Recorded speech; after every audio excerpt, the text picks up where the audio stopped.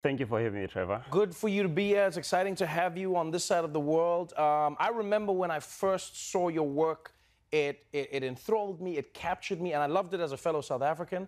But then when I saw it blow up on the world stage, it did something I never thought I could feel, because art has always felt like it's been like a European thing. Yeah. You know, it's like, oh, that's art. Yeah. And then it's like the Africans make nice things. They'd be like, oh, this is cute. Where did you pick this up? You know?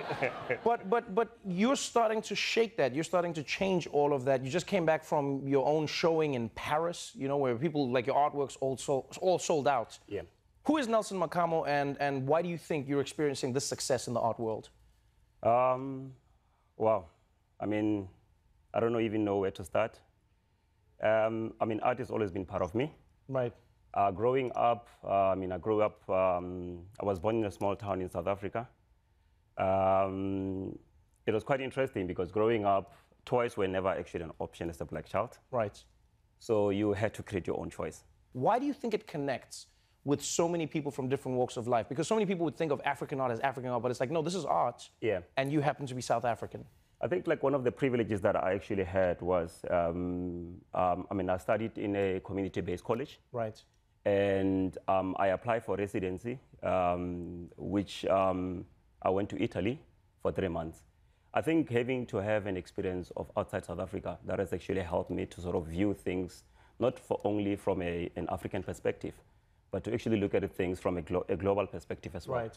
I started creating work more like a language, a universal language, in a way that it was quite interesting, because the first thing that I did was to use a child as a subject in my work. Yeah, we've seen some of those amazing pictures. You've got these images of children, and I think on the cover of Time they called it the art of hope. Yeah. You know, because it showed South Africa and Africanness in a very different way. For so long we've seen art that makes it's all about poverty, it's all about pain, it's all about suffering. And here these images, they're open to interpretation, but they feel hopeful, they feel young, they feel like children who live in Africa. And the scale of them is also huge. I mean, we have some pictures of you know, like working on some of your artworks. You have giant pictures that you create.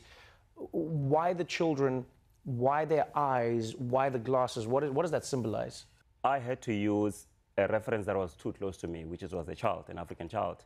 And the reason why I also did that was the fact that if you look at how the image of an African child was portrayed globally, it was portrayed either hungry, disadvantaged, and all of that as well.